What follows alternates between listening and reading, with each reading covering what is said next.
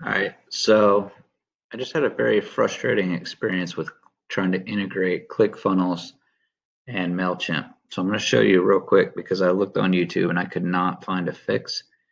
So basically, there's two places to integrate in ClickFunnels, and I've opened up two windows here.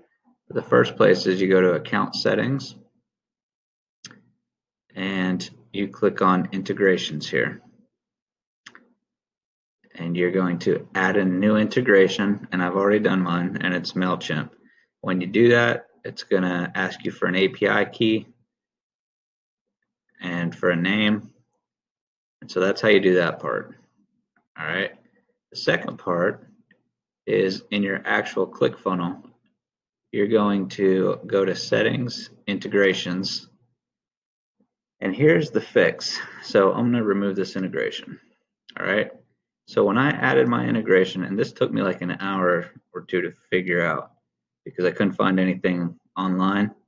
It just kept bringing up ClickFunnels help. So hopefully somebody will be able to find this video and help you out if you're in this situation. But you go to your integration that you set up. I named mine MailChimp. And you're going to add to your list. When someone puts in their email, you want it to get added to your list. And then you're going to pick the list.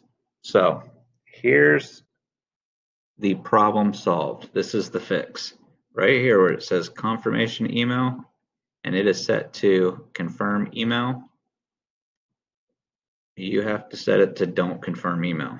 It's automatically set to confirm. Set it for don't confirm. Now, here's the thing. I don't know what that confirmation email is, but anytime anybody goes into my MailChimp campaign, it automatically generates an email. So I just did that to kind of test it, and for some reason it worked.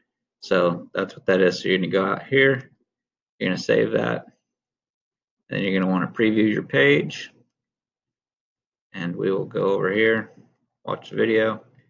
So we're going to add a fake email. Well, before we do that, I don't want to pull up all my contacts in my MailChimp campaign, but you can see right here I have 71 contacts right now. I just cleaned this email list out. So this is a nice little small list. So we're going to type in hondo@aol.com. And we're going to send it. This is how we're going to test it. And it takes us to the next page. Go back to MailChimp. Let's refresh this.